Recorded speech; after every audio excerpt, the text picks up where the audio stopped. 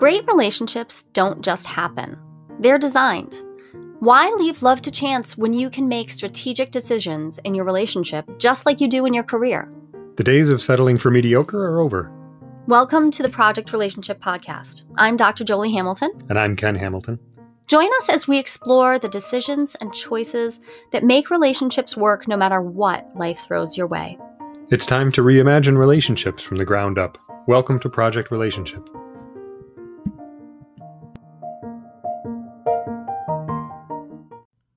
Hi, and welcome to the Project Relationship Podcast. I'm Dr. Joli Hamilton. And I'm Ken Hamilton. And we are talking about masturbation today. Yes, we are, which I hear a lot of people don't do that. Talk about it or Talk masturbate about it. it? No, talk about it. Okay, because I was going to say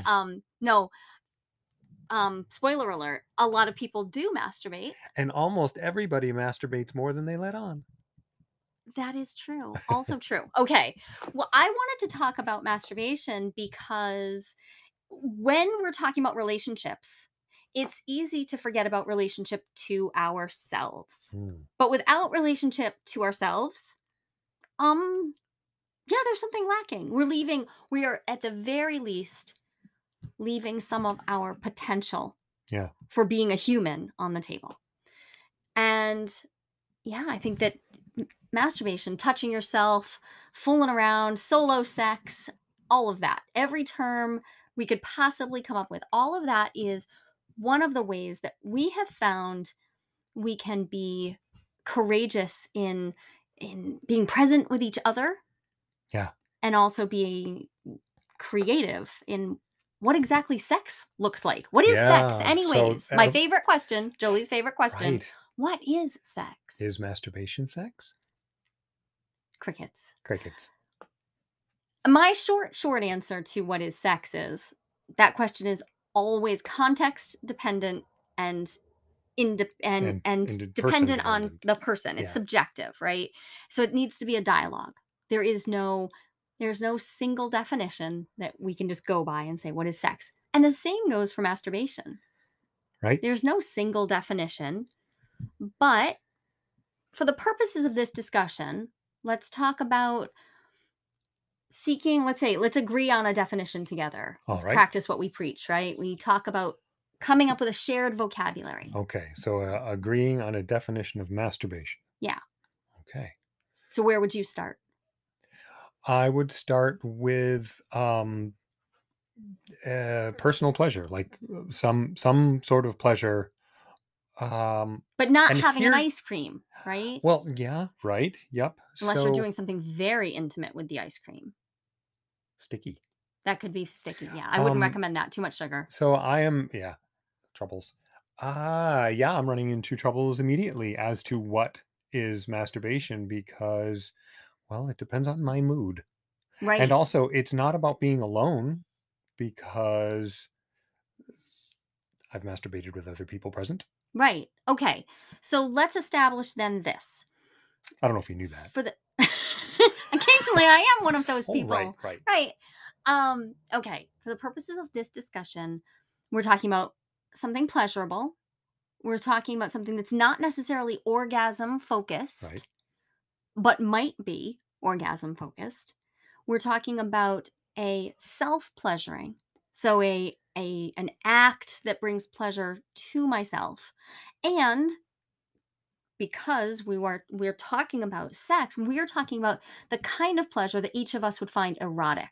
Right. Yes. Not just some erotic sensual. Energy. Okay. So, sure. Because there are lots of sensual pleasures that I would do. I mean, I would ask for a back scratch in the kitchen. That's a sensual pleasure for me. I wouldn't call that masturbation if I were scratching my own back in the kitchen. So, I think a lot of people would agree with you with that. Erotic energy that I provide as a gift to self. And that could involve, though, not just myself, but also toys. So now we start to extend the definition a little bit. Yeah. So I want to circle back around to erotic. What does erotic mean? What does it mean? What does eros mean? Love. Yep. And erotic has a certain connotation to it, right? Erotic is about something that we find deeper of Titillating. tittle we've That been watching doesn't too help. much Project Runway. Yeah. There is a type of pleasure, an erotic pleasure that And it doesn't is have to be orgasm seeking, that is because not that would be necessarily like an easy orgasm. way to go and say, well, if it's leading to orgasm, it's erotic. Okay, well, maybe. Okay, so one of the ways that we have differentiated erotic pleasure is by the fantasy that is present Ah, yeah. while we're experiencing this pleasure. So that fantasy may be something that you're fantasizing about in your own head. It could be something you're reading. It could be video material you're taking in. So it might be pornographic. It might be erotica. The fantasy that's going on for you can be helping to build this erotic tension. Eros being not just love, but like life force, impetus. That not impotence, impetus, like Yes. Yeah, volition, right? volition, Okay, so creative energy. creative energy. Okay, I think that's the best part. Masturbation in my book would be about being sexually creative with myself. Oh, there we go. Okay. Neat. And it does have a lot to do with fantasy, but for me, it also has a lot to do with toys. I love sex toys. I think they're great. I like having a variety of them around. I like knowing that they exist, even just And gives me pleasure. That just knowing that in this world, in this day and age right now, I live in a place where it is safe and free for me to engage with these other objects, objects that are designed purely to bring me pleasure. That makes me happy. okay. So, So it's a broad definition I think we've come to. for But sure, which it was going to be because it's a broad set of activities. it is. And so here's the thing. We were talking about masturbation being self-pleasure, but that doesn't mean you're alone. You Right. said that doesn't mean you're Yeah. alone. Right. So one of the ways that this topic comes up for me in my work is that some people don't feel comfortable sharing their masturbation with their partner. And other people love it. That's their favorite thing to do. They love sharing that. And I don't want to pressure anybody to do anything, but I do had the experience several times of realizing that there are a couple of ways that we can masturbate when other people are present that are different from when we're alone. So Hmm. when I'm alone and I am bringing myself pleasure, I am likely being I'm spectatoring less. Sure. I'm Right. You're not just not like watching performing. myself. I'm not trying to perform for someone, right? Spectatoring is the act of sort of being outside of yourself and not being present in your Oh, body okay. Yeah. and being outside of yourself sort of watching the sexual activity rather than really experiencing it from the somatic from the lived experience in your body in your soma perspective, right? So when there are other people present, there are these other dimensions added. So now I have to watch myself and see, am I experiencing pleasure and demonstrating that to you or to other partners, or am I performing what I think that they want to see Yeah. in erotic energy? And that can be hard to even suss out for myself. Is this for me, my partner? It can be difficult to distinguish until I'm alone. Then there's nobody else around, and Right. So when we start having the masturbation conversation in a session, when I talk to people in session, sometimes I'll ask them what they do. And it can be hard to even remember. Some of us have patterns around our masturbation. Many of us, we have a pattern around our masturbation that becomes sort of habituated. We figure out a way to get ourselves off, and we do that over and over and over again. And it becomes the quick and easy way to have orgasmic pleasure. There's nothing wrong with it, but it can be limiting. And I've found this limitation myself. If I if I become too habituated to it, it it can feel like I can forget how my body needs to relax and open and experience the sensuality of what's oh yeah, happening. it can become routine when what you're looking for is actually a break. Yeah, But if if what I it's want routine, is it's to just be more of the routine. right. So and also, so if my body, let's say, I think the average time for a vulva owner to have an orgasmic response, it's more than 25 minutes Mhm. of stimulation. If I have found a way to do that in 5 or 10 minutes by myself alone, when I've relieved all pressures, and I'm also I have access to my toys, and I'm then practicing a particular pattern, it might become frustrating to me when it takes longer, Oh. when I'm with a partner or if I switch up the routine. And the reason this matters to me is because I I used to think of masturbation as something I did for myself, to myself, with myself, and completely solo.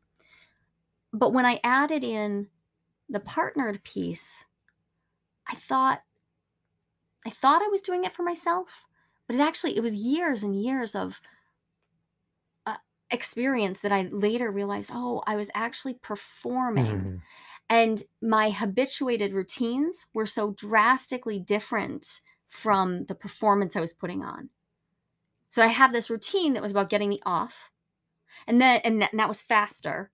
And then I'd have this performance style that I could do that wasn't Mhm. necessarily faster, but also didn't necessarily feel as juicy as the Mhm. stuff I was doing. Mhm. But then there's another kind altogether, like a third whole realm of masturbation that was about exploring what my body wanted now, today, in this moment. Um, I mean, I've heard, oh goodness, I've heard several people refer to it as mindful masturbation, or as a sensual experience, an exploration. There are a lot of people who talk about this in a lot of different ways. Um, but I think that's the one. That's the kind of masturbation that I don't I don't know how to tell somebody about it without saying, "You gotta try it to really Mhm. understand how different it would be." Because it's about meeting your body where it is right now. And there's a level of self-intimacy that can Yeah. feel really exposing, even if you're alone, even when you've created a safe space for yourself, to break the habit that you have, which there's nothing wrong with the habit, but to break the habit just for the exploration's sake, Yeah.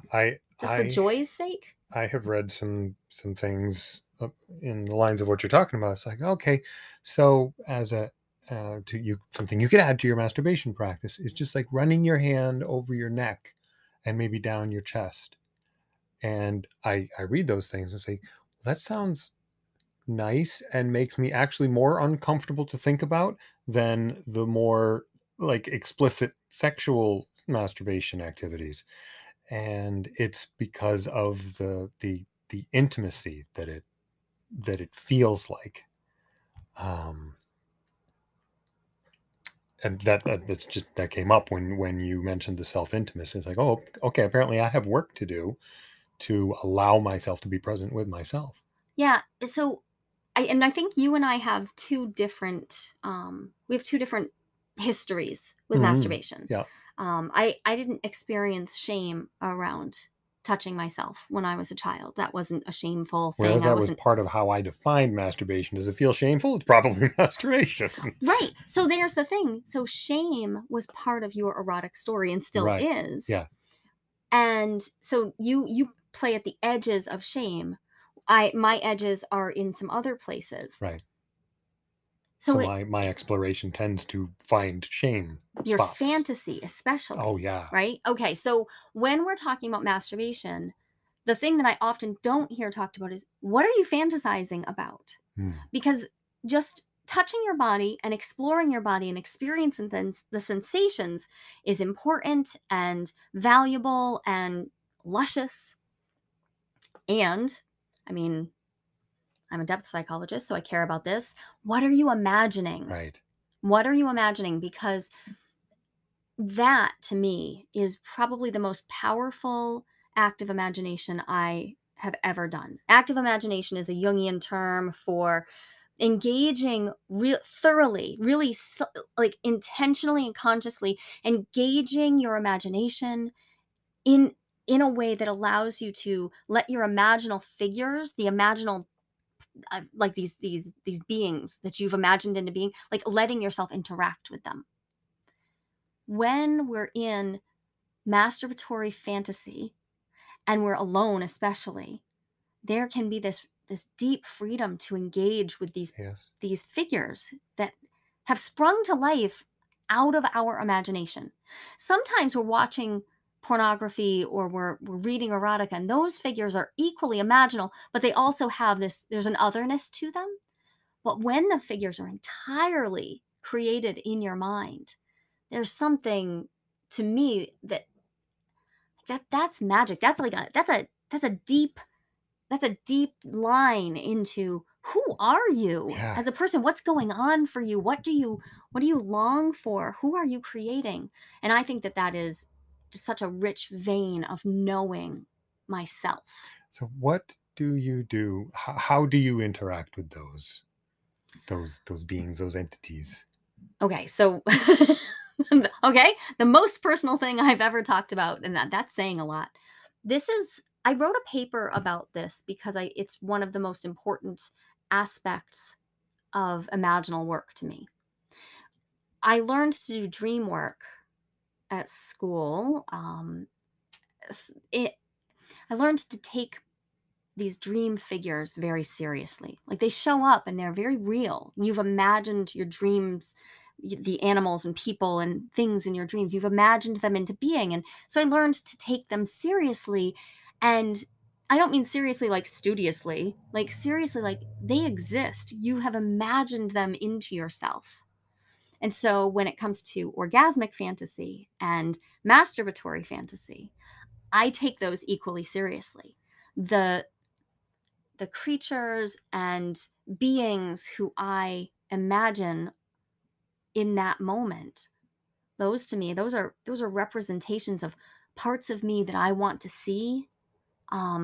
Archetypal figures, like really like essential level figures that I want to have part of my life. So what I hear you saying is that you take these figures that you have imagined into being, and now you interact with them as real beings, and converse and Yes. respond, and you wait for their responses. Yes. That's magic to me. I think that's amazing.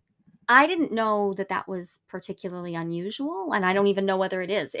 If people out there, if this is ringing any bells for you, I would love to hear from you. You can always email me, Joli at jolihamilton.com.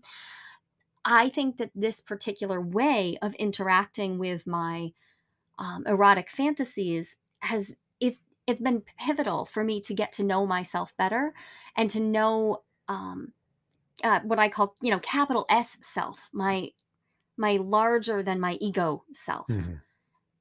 because some of the figures that have come and interacted with me over the years that have entered my imaginal self are figures. Well, there were years where I was interacting with a figure called Cassandra, and it was clearly an archetypal mythological figure. I was wrestling day in and day out the with the reality of being disbelieved in my life, in my waking life.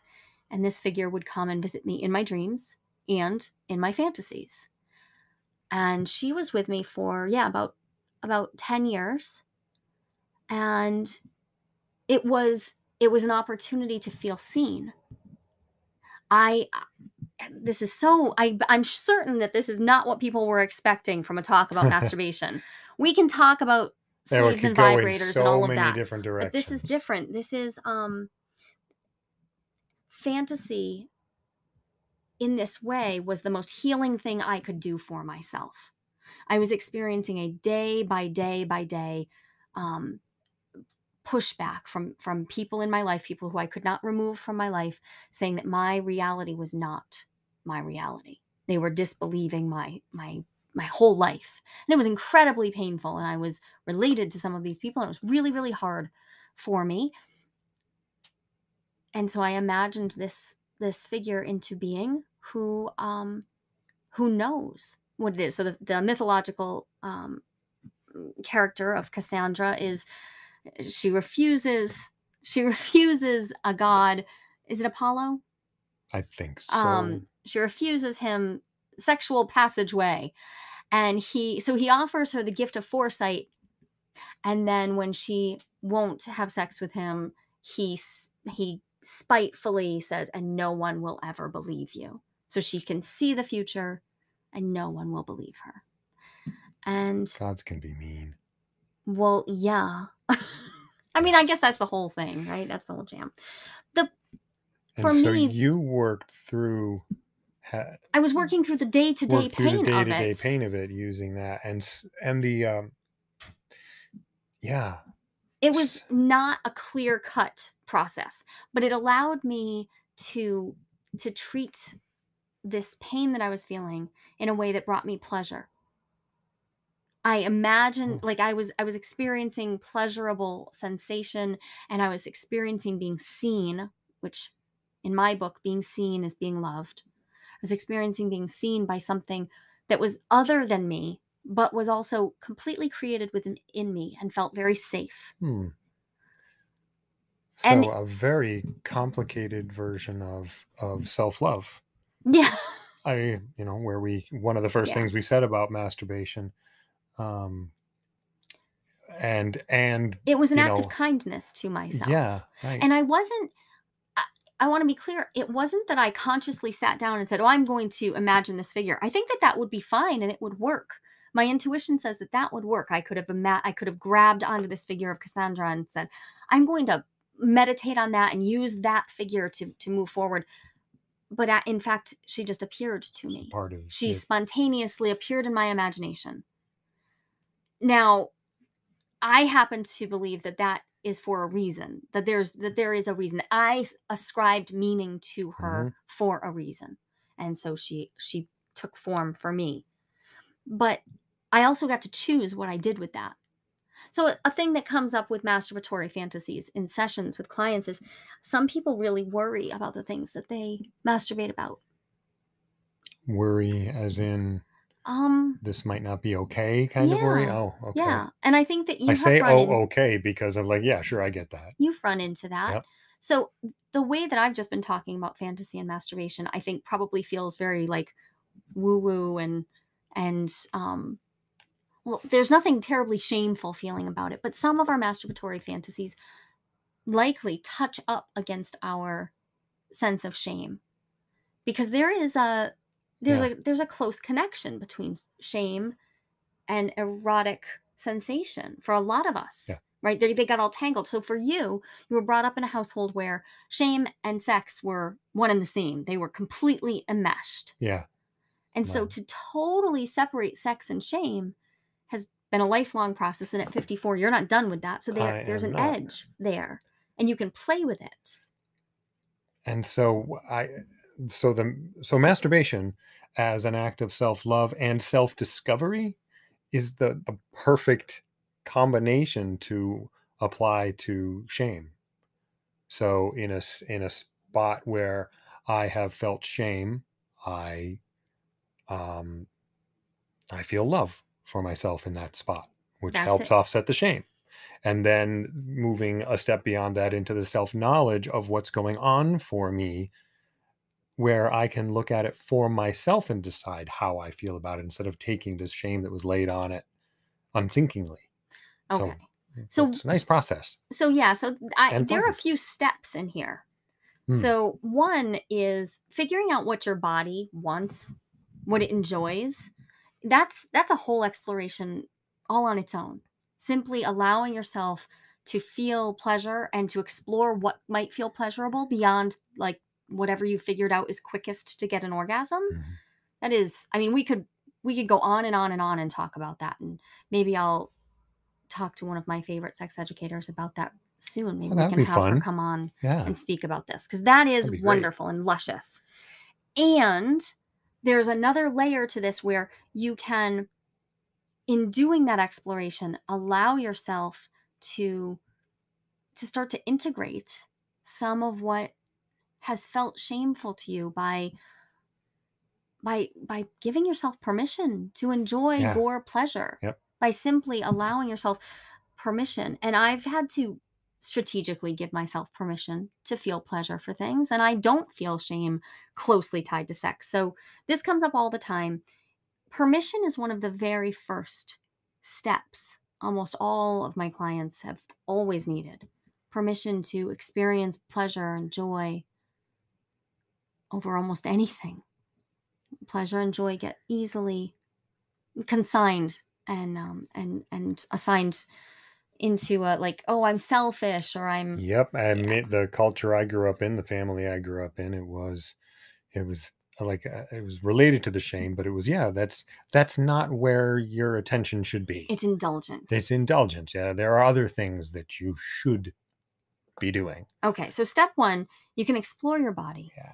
and explore variety around masturbation. I also recommend this to people who are experiencing any sort of orgasmic challenge that they're having, whether they feel like they're struggling to get an orgasm, or they're struggling with orgasms that come too quick, or for them in their own sense of whether something's too quick. Play with your masturbation and change up what you're doing as a way to get to know your body in a variety of situations. Masturbate with a condom on, masturbate with a different set of toys, masturbate in a different position, masturbate in a different room, masturbate with another fantasy in your head, try out different pornography. There are so many things that we can play with. Yeah, and you can alter your own, well, you will. You'll alter your own perceptions because you will learn what your body likes, and you will learn some things that, yeah, it's so complicated. I'm having a trouble even just like simplifying it to talk Well, I mean, about it. people have written whole books about Yeah, just this topic. Jack Morin's book, uh, The Erotic Mind, it talks about these core erotic patterns that we have. You'll probably locate some of these core erotic stories. They just run through you. That's great. Like, locating them and knowing them is part of knowing you. And it doesn't mean that those are the boundaries of you. There's always more to explore. So I would say the second layer for me is allowing myself to consciously fantasize about different things, and not stay stuck in like one particular story. And that means changing what I'm fantasizing about, what I'm imagining in my head, opening myself to other fantasies, changing what I'm watching yeah, in pornography, changing what I'm reading, changing what I'm listening to if I'm using like Dipsy or any of those tools. Changing up the fantasy material can just be a way to explore. It doesn't mean that you have to change it forever either, but it can be a way right. to explore what you might find erotic. Because once we become habituated, yeah, we just have to shake things up. And then the third thing is introducing it to your partnered sex life. Right. So And masturbation as an act of self-love and an act of solo erotic energy, cool. And and it can influence and inform your partnered sex I life. think some of the most bonding sexual experiences we have ever had were mutual masturbation or Yeah. being present for each other's masturbation. Yep. I agree. Like, by far. Yeah. So, I don't think I could possibly do it justice to just say bridging that and allowing yourself to bring not performative masturbation, which happens all the time, and this is the type of touching yourself where you're intentionally trying to turn someone on by doing something you believe that they will find But something erotic, that or you're something that doing, they're asking you to do. And that may that's be all good just fine. stuff. You may Yeah. want to do that. And allowing yourself to sink into the depths of your erotic desire while being present and letting someone watch you. Yeah. Sharing your Being erotic landscape with other people. And that is what you said was your answer when we talked about what is Oh, that's sex. right. You said Yep. overlapping erotic fantasy Yeah. was sex for you. And so it doesn't come as a surprise to me that this would be where we'd wind up, Yeah. but I think that it's not a thing that we necessarily think about a lot. The opportunities that there are to be present for each other, to be present for each other's pleasure, um, and to do it from a place of real generosity. And so sometimes it's about focusing on one or the other of us and Yep. just the pleasure for one, even though it's a partnered experience. And that is one of the places where I've practiced compersion. So I can be not having an orgasm, or not even, I might not even be in like an erotic mindset, Yeah. but I might be in a very compersive Yep. mindset. Compersion being joy for your partner's joy.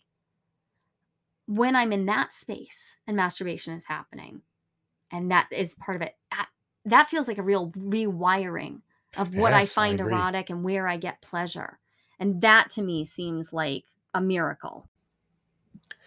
It is a miracle. It's one of the really major miracles of relating. I feel. So there are all kinds of aspects of life where you're with somebody that means a lot to you, and you have a shared experience, and it colors your relationship for forever. Like you've shared this amazing experience, and things change.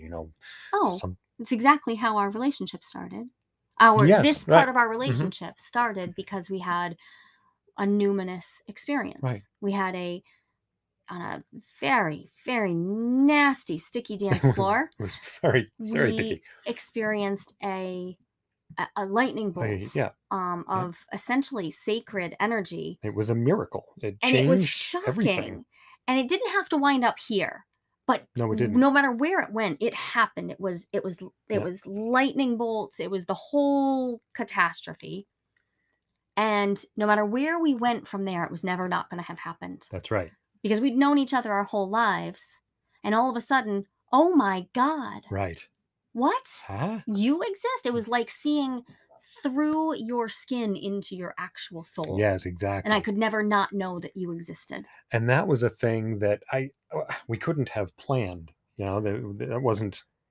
It was a I miracle out don't of think you can nowhere. manufacture that, But in a but you could relationship, facilitate but you it. can facilitate it. You can open Yes. up and make available the possibility for these kinds of miracles by exploring yourself, um, and if your partner is exploring themselves also, and then you come together with that new perspective, that new information, and then you combine those things, it's a much higher probability that these kinds of miracles will happen. Syzygy. Syzygy, I I love love that that word. word. It's a day for Jungian words. So syzygy, the moment when the celestial They bodies line all up. align, Yep. right? You can create the opportunity for the miraculous Yep. by simply allowing space and allowing yourself to explore Yeah. your the edges. And in my experience, the more open I have been to myself, the more I've let my own private, intimate self come out and be available, the Oh more yeah. likely this is going to happen. This is the It has been so much easier for me to simply be present and open and available for whatever you've got. Bring it all out. Go ahead. I'm here. I'm here for your weakness and your Hmm. shame and your sadness and your anger.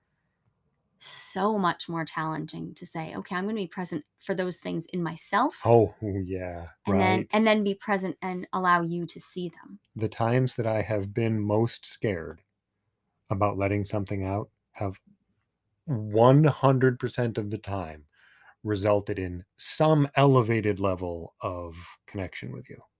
Some, and like, positive. I want to be clear. Yeah. I'm scared. I'm worried that this thing is going to wreck everything, and I bring it out, and together it turns into something Well, and amazing. there's the thing. Sometimes it does, quote unquote, Ah, wreck something. right. We had a time Changes something. not that long ago where you showed me some erotic material that you enjoyed, and it was a little edgy for me. It was not, it wasn't even, it wasn't problematic, but it woke something up in me, and I was like, oh, it Yep. shocked a part of me. Yeah. Now, I had seen this stuff before, but in that moment, With that it just, context, that yeah, moment, it got it me. hit you a particular And way. so we dealt with the ramifications of that. I had feelings. Yeah. And in the dealing with those feelings and making space for the fact that we weren't on the same page, Yeah. there was a whole new thing to unpack in our relationship. And then there was a way for us to actually overlap our erotic stories again later when that material became interesting and erotic to me. And I couldn't have gotten there without that blip, without that time where you offered yourself up.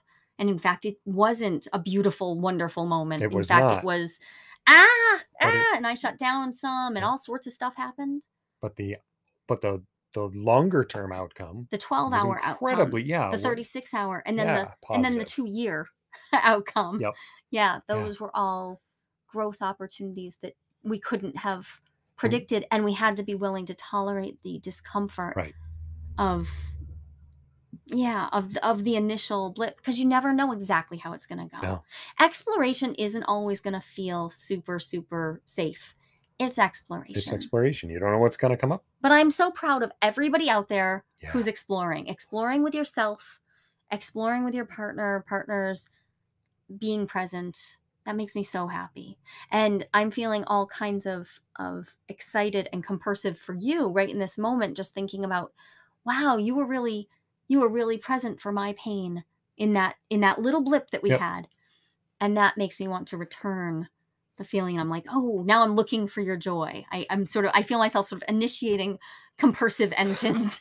Yeah. So these hiccups, these disturbances that can happen when you bring something out, the fruit that comes out of that, you don't know. It can come up in all different kinds of ways. Yeah. Okay, so we could go on for half an hour. We could. Another half hour. Go forth and masturbate, everyone. Enjoy sex with yourself. Learn. Enjoy touching your body. Enjoy bringing these things out. Experiment. And if you have questions along these lines, please do email either of us. Ken at jolihamilton.com.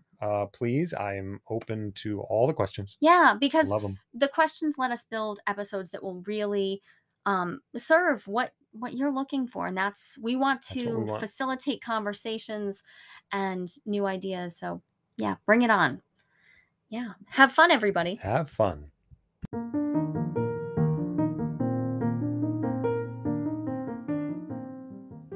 Thank you for listening to the Project Relationship Podcast with Dr. Joli Hamilton and Ken Hamilton.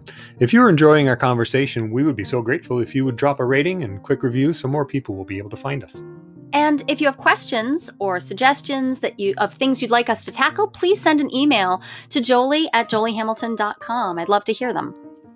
Project Relationship, the Entrepreneur's Action Plan for Passionate, Sustainable Love, is available on Amazon in Kindle, soft, or hardcover versions. This book is a succinct, practical guide to improving your love life.